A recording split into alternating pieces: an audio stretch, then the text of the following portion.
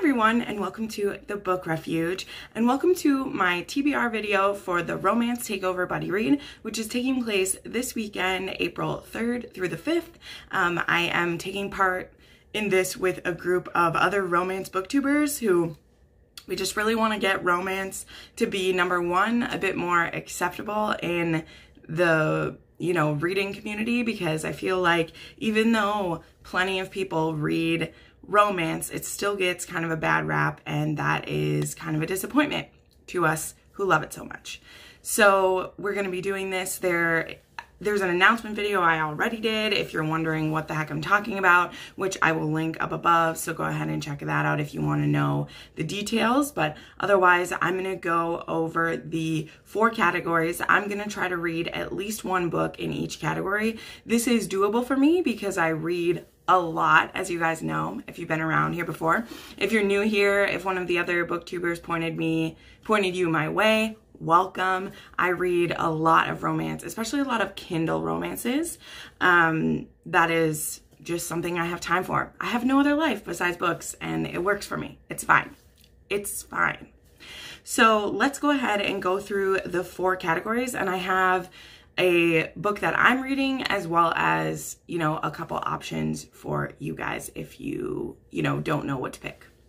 So let's start with the contemporary category. Again, if you look at my announcement video, you can see all the subgenres for this, or within the genres that you can pick from. For me, I have 2 picks for this that I'm going to try to get to. One of them is already on my April TBR, and that is The Bromance Book Club by Lyssa Kay Adams. I've been wanting to get to this for a while because the second book is already out. This one in particular is about a Nashville second baseman named Gavin Scott, and he's been married for a while, and he just found out that his wife has been faking her orgasms, and whether that is his fault or something else going on, we don't know, but he joins this book club where they're reading this Regency romance novel called Courting the Countess, and he's kind of using it as like a coaching guide to help him get his lady hot and bothered and to, reach that big O, which I think that's kind of charming as long as he's doing it for the right reasons, right? We'll see if he is. Then the other one, this is one I've had for quite a long time because I picked it up when I first started reading this author, and it's one of my favorite tropes, and for some reason I just didn't get to it. What? And that is Misconduct by Penelope Douglas. This is actually one of her traditionally published books, and this is an age gap between a tennis player, Easton Bradley, and his son's teacher, Tyler Merrick. I just love it. Or no, Easton is the girl. Sorry. Wow.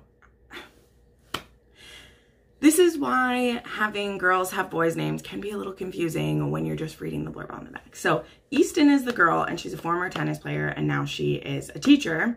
And the parent, Tyler Merrick, his kid is having trouble, and he's a teenager, and then he meets this teacher. And I believe there's like a 15-year age gap, as well as being her student's father. And look at this cover, it's so sexy, and I've owned it for so long, and it's an age gap, and I haven't read it, and I don't know what's wrong with me. Okay, I don't know what's wrong with me, but I would love to get to this one this weekend as well. So then let's move over to the paranormal section. So for this one, the book that I'm planning to read, which is also on my April TBR, is A Heart of Blood and Ashes by Milla Vane. This is the first in a new series called A Gathering of Dragons. And I love it because it actually says fantasy romance is the category. And this one has to do with, there's a whole long explanation for it. I talk about it in my April TBR, so you can look at it there. But it has to do with this fierce woman, and this guy captures her because I think he wants to use her as like leverage or something for revenge, and they end up like in kind of like a forced marriage or something. But it's about barbarians and dragons, and it seems super sexy. He's in like a leather kilt on here. I'm all about it. So I want to try. I may end up starting this one just a cheater bit early because it's really big and I want to get to it. And then another book that I forgot that I owned I was organizing my bookshelf yesterday because I wanted it to look prettier when I film here, because I'll be doing a lot more filming here, what with the current situation of life anyway. And I found this one I purchased a long time ago, and it's called This Silver Wolf by Alice Rochard. And it's funny because another book we're going to talk about is called Silver Wolf, so that's funny. But this one, I picked it up at like a garage sale because I thought it looked really cool. And it is about like the Dark Ages of Rome, and like the Crusades have happened. And then there's this girl who she's betrothed to a barbarian lord, which is funny because it kind of sounded like that one. And there's a deadly plot to kill her, and her name is Regine or whatever. That's funny. And I think she can like turn into a wolf, or there's a wolf that's her familiar. I really have no idea. And I don't know if I'll get to this, but I've owned it for a really long time. So I want to either like try it or DNF it. So I just wanted to put it on my TBR just in case. And then another book I wanted to say as a recommendation to you guys, because I've already read it, but I feel like this one is on Kindle Unlimited, and it was a really quick read, and it was really good. And that was Fortuna Sworn by KJ Sutton. The author actually reached out to me when the second book was coming out, because the sequel just came out. And this is about a girl who, she has some special powers. She's called a nightmare, and she can make your nightmares like come to life, basically. And her brother has been missing for a while, and this hot fairy, this fae, comes into the bar that this restaurant she's working at, and tells her that he can help her find her brother if she marries him.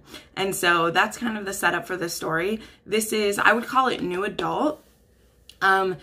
It is pretty sexual, but not actual sex. So if you know what I mean, like there's lots of dirty talk in this book, as well as the magic is really cool. And there's all different kinds of magical creatures. I ate this book up. I'm probably going to buy physical copies of both of them. And the third book doesn't come out until the winter of like this year. And I'm sad because I loved it, and the cliffhanger at the end of the second book was amazing. But I highly suggest these if you're looking for a paranormal one to read. Next, we'll talk about sci-fi real quick.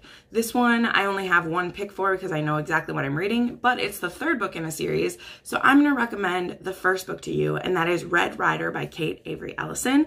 This fits into sci-fi because it is a dystopian. It is along the lines of A Handmaid's Tale, but our girl Red, she fights harder than any handmaid you've seen in that. And this world also includes the Sworn, which is funny, the name we just called, and they can turn into wolves. However, this is sci-fi because it's a dystopian, and they are kind of like, there are only certain human women who can birth their race. And so they take these women as soon as they are discovered. There's a process of how you discover them. And then they're brought to the capital to be married off to a sworn and have their babies. So this is a mix between like paranormal and sci-fi, but I'm putting in sci-fi because there aren't a lot of sci-fi romances that I'm willing to read. And so I'm actually reading the third one in this series. It just came out today, the 31st of March, and I'll be reading it this weekend. And that is Black Veil, which is the third book. And I'm so excited.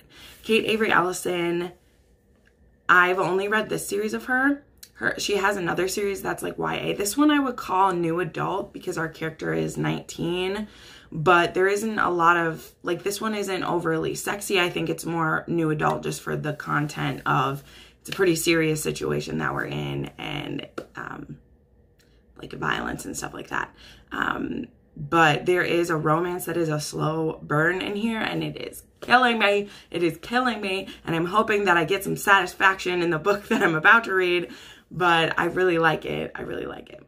So, all right, let's move on to historical, which of course I could do a whole long list for.